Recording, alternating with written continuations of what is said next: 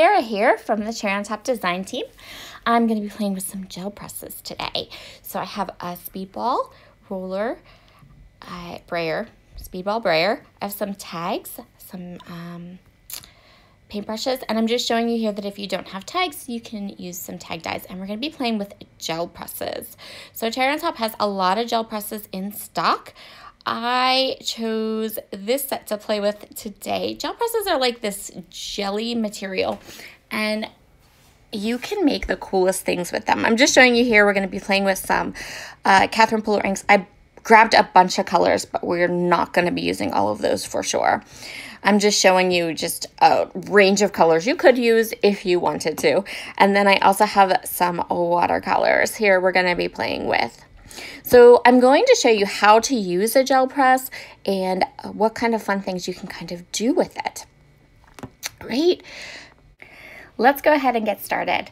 I'm going to put my gel press on top of a piece of white cardstock just so you guys can see it pretty clearly. So we're going to start with the square gel press. Square, they come in squares, rectangles, circles, so many. We're going to try to create with some blue for this one. So I have Catherine Pooler ink in Stone Blue and Hot Tub, and I'm just going to get some ink onto the brayer and then adhere it to the gel press, and then I'm going to kind of wash my brayer off on some scrap cardstock. I keep scrap cardstock beside my desk every time I play with my gel press, just because you can rub it off and reuse it, and it turns out really cool. You're going to see that in a little bit with another one. So the idea behind a gel press is that you can layer up medias. You can layer up stencils. You can layer up inks, and you can create your own kind of fun mixed media patterns. So for this one, for my first kind of pull here, I'm going to grab lots of blues. Different color blues. I have some water nearby. You can see that my Akiratake watercolors are much, much loved.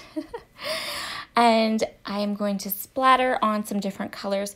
This is a really easy way to get a fun background.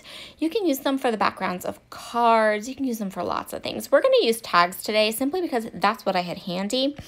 And but you could use scrap paper. There's so many ways you can do these things. So I am going to do blue watercolor, and I'm tapping it on. I'm going to do some white pearlescent and white watercolor too. And then I'm going to press the tag into this block really well and pull it up. And we're going to have a beautiful design. Super easy and so fun. Now I'm going to go ahead and I'm going to actually pull from the bottom of the gel press here too. Just give me 1 second. I don't want to waste what is left on that gel press. So I just turned the tag over and pulled another one from the bottom. And then we kind of have this kind of look, and we're going to use that tag. I'm going to show you how to kind of blend out those colors, but for now we're just going to concentrate on using these gel presses. Gel presses are super easy to clean. You guys just grab some baby wipes, wipe them off, and move on.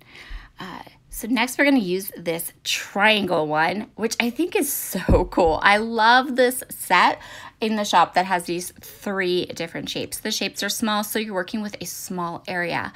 But that also means that you have easy cleanup and a bit more control. This product was super duper new to me. This is actually only the 2nd time that I've ever used my gel presses. So that gives you a great idea of how user-friendly and easy that they are, because I was able to get some great results. Now check this out. Do you see the triangle? Isn't that so cool? I'm going to show you this too. I love that. So I used the brayer. I put some yellow onto my triangle, and then when I grabbed my scratch paper and kind of like just got the extra ink off my brayer, I ended up with this super cool design. I love that. It's like a 2-for-1. Now I want to add some purple to this. Yes, before you ask, yes, purple and yellow are gonna make brown, but that's okay. And in the end, you'll see that actually we're gonna play up that bit of brown. And we're not gonna get a brown. It's gonna be like this burgundy brown, but I knew that going in. Honestly, this tag turned out to be my absolute favorite finished product. So I'm gonna go ahead, I'm gonna splatter some purple and on top of that. Now I'm going to line the triangle up with the bottom of my tag. I'm gonna place the tag down on the gel press, push it in, pull it off, and voila. I am also adding some pearlescent white. I added white pearlescent watercolor to all of these gel presses, and at the end, when you see the photos of the finished product, you'll see all of that pearlescent in the close-ups. So now I'm gonna do the opposite. I'm gonna grab some purple ink and I'm gonna ink up this triangle with the purple ink. And then I'm going to do the splatters, again, the white pearlescent, and then I'm gonna also add some yellow splatters. I'm doing the opposite of what I did before. For the first triangle we pulled, I did yellow and then layered the purple on top. For this triangle, we're gonna start with a base of purple and then layer the yellow on top and the pearlescent on top. And it's gonna give us a totally kind of different look. So I'm just splattering. I used a paintbrush I had handy. I have watched some tutorials online, and I think a fan brush would work a little bit better. So that's on my to purchase list for another time. But like I said, I wanted to do this before I got really good with them because I wanted to show you that right straight out of the box without a lot of practice, you can get really great results like right away. There's no need, there isn't a ton, there isn't, learning curve. There isn't a big learning curve to this. So now I have this tag which has the two triangles. We're gonna let that aside to dry. So of course, the longer I work with them, the better my results are gonna be, but you can use them, like I said, straight out of the box. And they are super fun. So I am going to clean the purple ink off the brayer. I wanted to be very sure I had all the purple ink off. So I got a baby wipe and just kind of cleaned off more of that purple ink. Okay, so now we're going to play with the circle one. This is a pink ink. This is Pink Champagne from Catherine Pooler. And we're going to go ahead and the same thing. We're going to load our brayer up and we're going to go ahead and then I'm going to go ahead and add that beautiful Pink Champagne ink to my gel press. Now I'm going to do something a little different with this circle. I grabbed a clean foam for the ink blending tool and I grabbed some Distress Oxide ink in Picked Raspberry. Again, there are better tools for this. There's little like spongy smoothie things. I don't have those. And I'm just doing half the circle because I know that my end result, I want the circle to kind of run off the edge of the tag. So now I'm going to go in with the watercolors, and I don't believe I use pink. I think I just use white pearlescent watercolor and then straight white watercolors onto this one.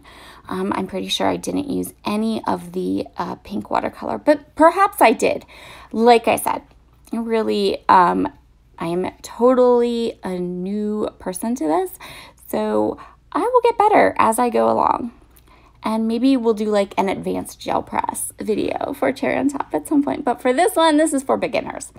So look how pretty that ended up being. Okay, so let's talk about what we're gonna do to finish these tags off. I've let them dry completely.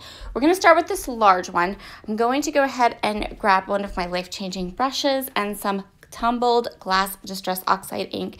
I'm just going to go around all of the edges of this tag.